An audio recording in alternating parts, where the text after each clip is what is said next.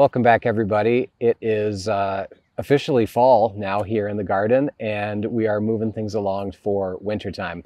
I've just uncovered these spinaches that I seeded a week ago, and these are spinaches that I am growing up to be full-sized by wintertime that I will be harvesting over the winter. Now, spinach doesn't like to germinate in warm soil, so I seeded them kind of thick because it's been hot here, and the weather though has cooperated nicely, and every single one of them, it seems like, germinated. The other reason I seeded them thickly is because I was using older seed that I bought a large quantity of, a variety that I happen to like a lot called Corvair, and I was not sure that all of them are still viable, but they seem to be holding pretty well because they all came up. So I am going to be thinning those in a couple spots here, here. We've got some that didn't come up. I'm a little curious about why that might be. Is there a pest that's taken them out? But either way, I'm going to use some of the ones that I thin from the thick areas and put them back in there, transplant them into there. So let's do it. I've taken this back to one, but I remember now, before I get too ahead of myself, that I want to do an experiment where I try some with multiple plants in each hole to see if I get a better yield maybe. And if I leave it at one plant, sometimes the leaves can just get to be like dinner plate size almost, and it's a little big. So if I have multiple plants in a single hole, I want to see if I get a more, maybe a size like this, a softball or something like that. But I've got this landscape fabric down here because in the winter when I'm harvesting these, they just tend to get super dirty at the bottom, and I want to have cleaner leaves this winter, so I'm trying this out. I am in love with what I'm seeing in this bed right here. It is just, it is ideal right now. These are, again, greens that I am growing now in the fall to get to full size so we can harvest them through the winter. These lettuces, they will last in a low tunnel, which we'll show you next month. They'll last until easily Christmas. I have had them one out of the last 3 years last until the following April, but they have died each of the last 2 years. But salad till Christmas is good enough, I think. And this green oak leaf is just, so gorgeous right now. I mean, all of them. It's hard to say. Every time I look at another one, I'm in love with it even a little bit more. But what the idea is that these are single cut salad heads.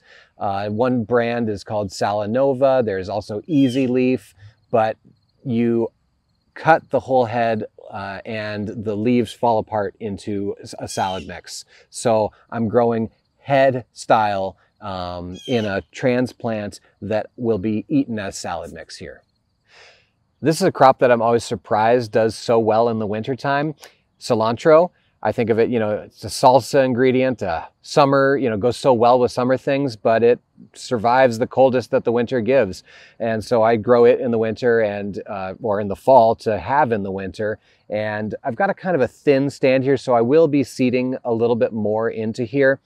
It's a bit late right now. We are in the second half of September, around the equinox. I would want to have this seeded more in the beginning of September, but with a thin stand like this, like on this side especially, I'm going to be seeding some more so that I can have a nice full stand. I've also have some dill that is right up here. Dill is not as hardy, but it's one that I like to have a little staple of in the garden so that I can come out and harvest for cooking.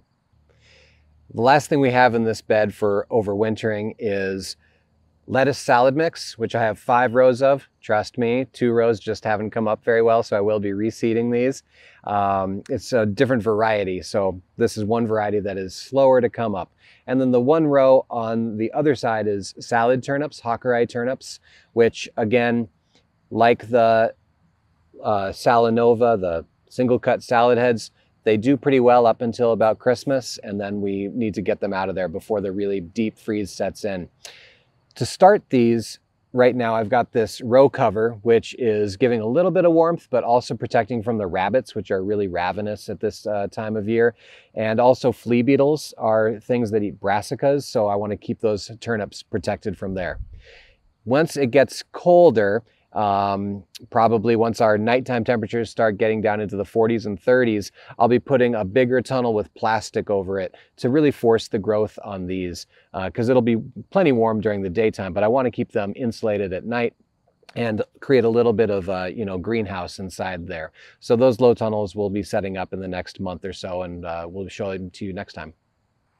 So I noticed as I was walking by some damage on some cherry tomatoes, and we've got our, it looks like a caterpillar pest in there, which could be a hornworm or a tomato fruit worm. Tomato fruit worm is the same thing as the corn earworm. It just depends on what plant it's on. But I see some on the green fruit and some on the red fruit both. So I suspect there's an active pest out there. It's not just damage from before.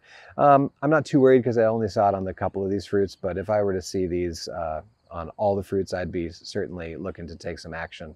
Something else I noticed was on this orange other variety, a split in it. And this is just something that happens when it gets a lot more water. And we just got 1.25 inches of rain yesterday here, 2 days ago. We just got 1.25 inches of rain, and that will cause these fruit to burst open if you don't get them harvested right away. And since I delayed on harvesting, we're seeing some splitting out there. I've got this row cover on this crop here, which is a little tiny onion crop, and I've got hoops on it. And I opted to try this out here because I've had some bad experiences with hot temperatures and little very weak transplants where the fabric is right on top of them, really frying them. And so I tried to elevate it here with these really weak transplants that I put in here.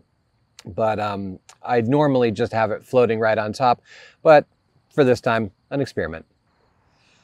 Our peppers here are showing a couple issues. I've got sun scald right here, which we talked about last time, but this is where the sun is hitting it. There's not good leaf cover. That you can just slice that off. Another thing that you should slice off before eating is this disease. This is anthracnose on peppers, and this is caused by usually warm conditions, but usually wet conditions are the more important factor here. And we've had a lot of heavy dews, and also to establish the spinach and lettuce in the other beds that are near here, I've been running a sprinkler, which has been spreading this and causing this to proliferate. So I want to remove this anytime I see it so that it will not bounce spores off of here when it's wet and spread it to other peppers in the garden. One other thing I wanted to say is we're about a week away from our first frost here, and peppers don't take that frost pretty well. They will be damaged. And so you want to take peppers off that you want to eat before that frost. And ones that look like this, where they're partially colored, up to about 75% colored, if you leave them on the counter or in room temperature, they will fully ripen. They'll get to be full colored. And then once they are full colored or at the stage that you want to eat them, put them in the fridge because they will stay longer that way. About a month ago, I topped this Brussels sprout plant, and early to mid-September is ideal time to be topping Brussels sprout plants.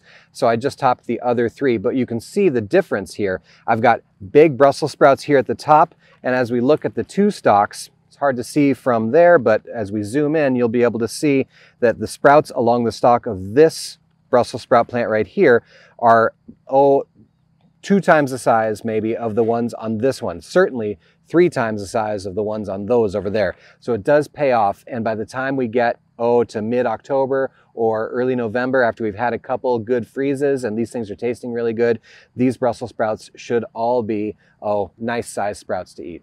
In these beds is where I grew pumpkins and winter squash. We've looked at them in the past. We talked about powdery mildew, but the harvest is done now. They were ready, and because the powdery mildew was getting pretty thick in here, I harvested as soon as I could. Squash bugs are always an issue in pumpkins and winter squash, and so as soon as I get the harvest out, I also rip the vines out and send them on the way in the city's greens bags. And the reason is that squash bugs overwinter as adults, and leaving that food out here, those plants, for them to fatten up and build their stores of energy for the winter is bad. It means that there's more of them for next year. So I get that all out of here, and however, I do leave a couple bait squash here. So I leave a couple of the squash that were out here that weren't yet mature. Are places that those squash bugs will flock to, and Monitor these, I turn them over every day, and I squash any squash bugs that are left over to control that population. I try to get as much out of this garden as possible, and so these beds where the greens are planted for the winter were other plantings earlier this year. This bed with the spinach was our cucumber and zucchini bed, and the bed with the lettuce is, where the lettuce is, excuse me, is where the garlic was. And then where we were in the pumpkins is going to be this year's garlic. So, but that's about it. Things are slowing down here, and we'll see you next time to look at how these winter crops are growing.